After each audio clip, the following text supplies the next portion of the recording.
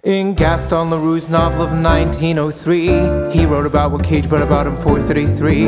What Rauschenberg did with some house paints on a screen. That avant-garde blank canvas, hippie philosophy. And whilst it otherwise paint dry, then you try to paint for a fee. When the sound is all around us, it's too easy to see. You don't need music concrète or Amon Tobin's foley. Just tapdance on the floor and you'll make the discovery. The music's everywhere. The music's in everything. Say that's not music. See, you're told by a friend stare that the world is one big dance floor and the music's everywhere. The music's everywhere. The music's in everything.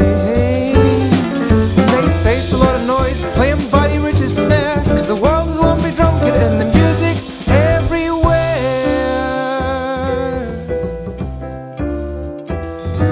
Now I'm not simply saying that every single sound that's playing is a song a Gershwin would have been out of a job. But if a drum is a musician, then his sound holds a position of it being music, whether you like it or not. So when those people disapprove of what you can't listen to, tell them organized sound and need to carry a tune. If it makes you move your feet, fits a scene or forms a beat, there's music to my ears so they can hear it on repeat. The music's everywhere. The music's in everything. Say it doesn't rhyme, say Cole Porter wouldn't share. The world is one big song because the music's everywhere. The music's everywhere. The music's in everything. When they tell you that all gold paints but a bunch of squares, see also paint circles and the music's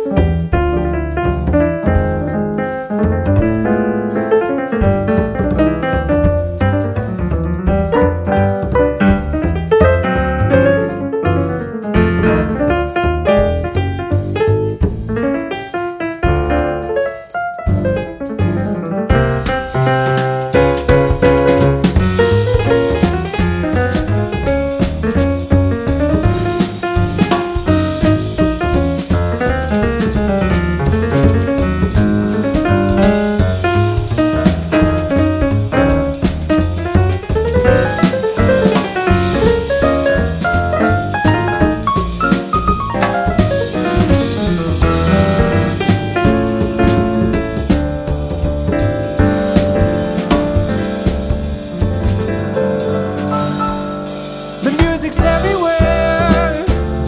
The music's in everything. When they say it's a lot of noise, gold, glam, cold chains glare, the world is one big sheet of sound and the music's everywhere. The music's everywhere. The music's in everything. When they say that's not music, see, you're told by a friend stare